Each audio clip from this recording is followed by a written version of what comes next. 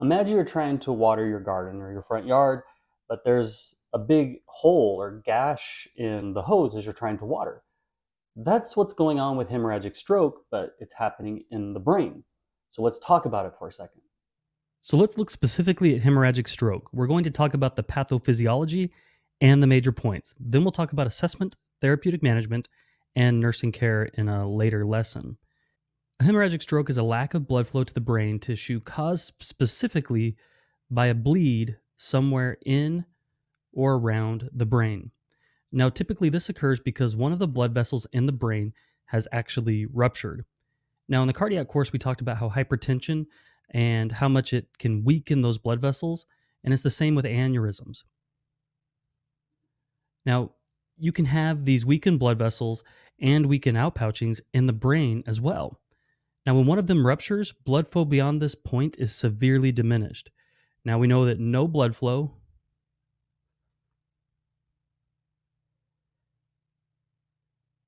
will always lead to death of tissue, okay? Now, think about it kind of like it's like trying to water your flowers when there's a hole in the side of your hose. So not only do we lose blood flow, but now we start building up blood where it doesn't belong. And if you remember from the ICP lesson, now that's going to increase our intracranial pressure. So we're going to see this elevation in our intracranial pressure with all this blood building up.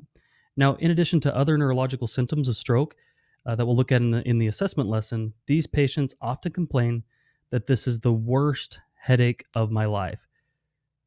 Now, I've seen this so many times working in the neuro ICU that the patient will come in and say, I had the worst headache of my life. And it's almost every single patient with hemorrhagic stroke is complaining of that every single time. Now, sometimes it even wakes them out of their sleep. It's such a bad headache. When we do a CT scan, we're able to see immediately this bleeding in the brain. And I want you to take note of that. We can visibly see the bleeding immediately in the CT scan. And we'll talk about why that's significant later. You're not failing because you're lazy, you're failing because no one gave you a survival plan that actually works. This video will help, but it's not enough. Head over to nursing.com to get your NCLEX ready score and take a SimCLEX now to know you're ready, not just hope. Risk factors for hemorrhagic strokes, again, are hypertension is a huge one, as well as substance abuse, specifically cocaine. A lot of times you'll see patients come in who have a history of cocaine abuse, and that is what has caused this hemorrhagic stroke because both of these weaken the vessel walls until they actually just burst. And that's what you're going to see in the hemorrhagic stroke.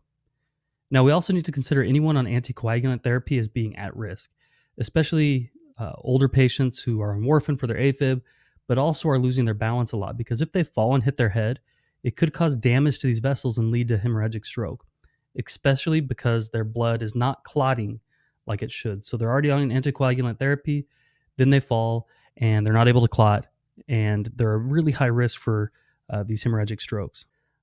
There's a couple complications that are high risk in a patient with hemorrhagic stroke, and they both relate to the fact that blood, when it's somewhere it's not supposed to be, is an irritant. Okay, keep that in mind.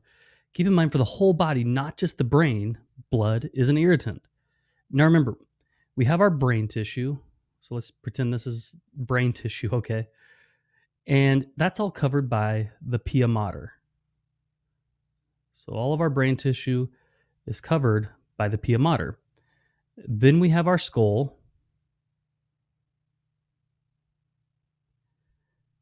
And the skull is lined by the dura mater. Now, in between both of those, we have what's called the arachnoid layer.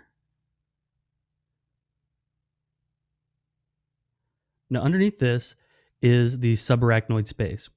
Now, in the subarachnoid space, there's tons of nerve endings and blood vessels here. This is also where the majority of cerebral blood vessels actually are within the skull. Now, if you start to get blood in this space, so if one of these ruptures and you start getting blood inside this space, it's going to irritate those nerve endings. Okay. As that blood leaks out, it's going to irritate those nerve endings. Now, what do you think that's going to cause? So what we end up seeing with these patients is we start to see that they start to have seizures as well as vasospasms. Now, vasospasm is when the blood vessel in the brain spasms and starts to clamp down. So now not only do we have the issue of the bleed, but now you're getting ischemia because the vessels have clamped down. So what you start to see about 3 days after these hemorrhagic strokes is suddenly this patient starts to develop signs of a new stroke symptoms. So you'll see the therapeutic management lessen the things we want to do to try to mitigate these risks.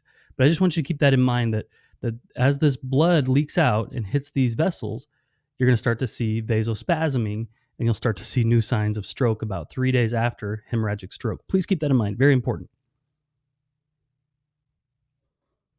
So just to recap, a hemorrhagic stroke is a lack of blood flow to the brain due to bleeding. Some modifiable risk factors are hypertension and substance abuse due to the weakening effect they have on blood vessels. Now, we need to take extra caution with patients who are on anticoagulants, especially the elderly, because of their increased risk for falls and trauma. And we need to take precaution to prevent complications like seizures and vasospasms. So make sure to check out the rest of this module to learn more about how to manage stroke patients. In the nursing care lesson, we find a detailed care plan as well as a case study. So be sure to check that out. Now, you guys go out and be your best self today. And as always, happy nursing.